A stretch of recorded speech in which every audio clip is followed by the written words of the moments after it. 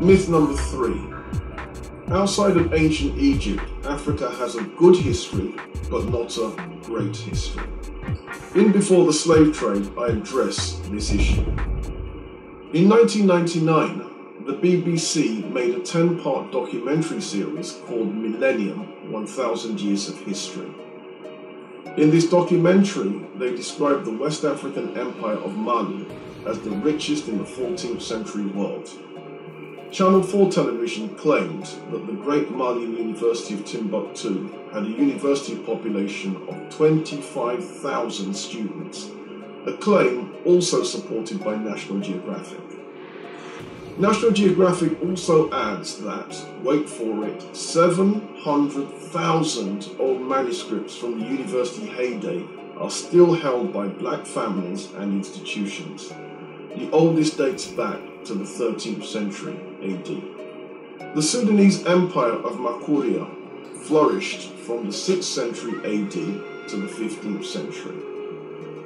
By the 7th century AD, they were building cathedrals, many surveyed by the archaeologist Dr. Peter Shinnie. By the 8th or 9th centuries, according to UNESCO, they had housing complexes with bathrooms and heating systems. One of its cathedrals at Kazir Ibrim was burned in medieval times. Modern archaeologists found at it. Myth number 3. Outside of ancient Egypt, Africa has a good history, but not a great history. In Before the Slave Trade, I address this issue. In 1999, the BBC made a 10-part documentary series called Millennium: 1000 Years of History. In this documentary, they described the West African Empire of Mali as the richest in the 14th century world. Channel 4 television claimed that the great Malian University of Timbuktu had a university population of 25,000 students, a claim also supported by National Geographic.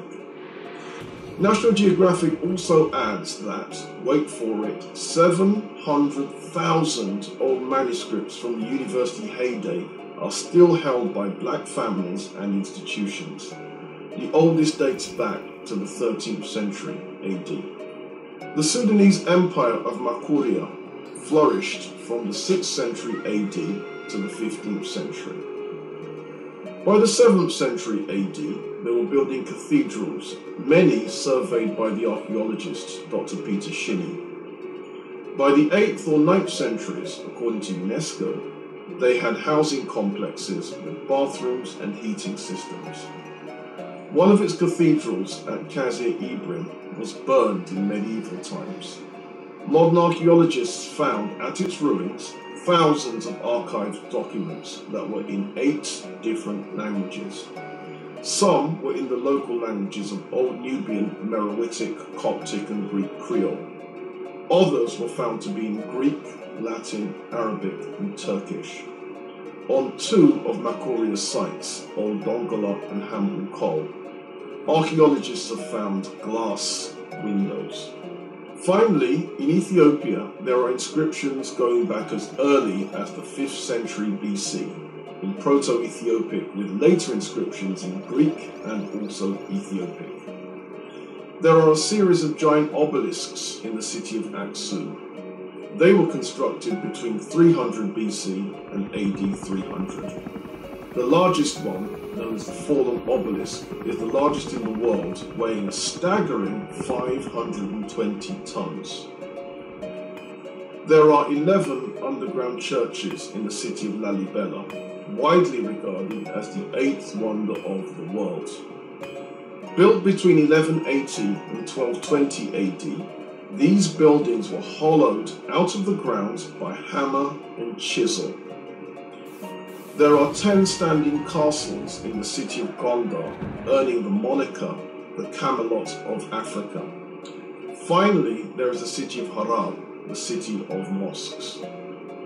Ethiopia is a key civilization in the early history of Judaism, Christianity and Islam.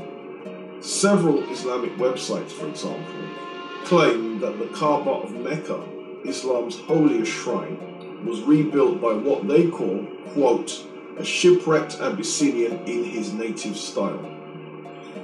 Abyssinia is, of course, the old name for Ethiopia. If you would like more information, please go to our website www.beforetheslavetrade.com. The book can be purchased from the website. Thanks for watching. Goodbye.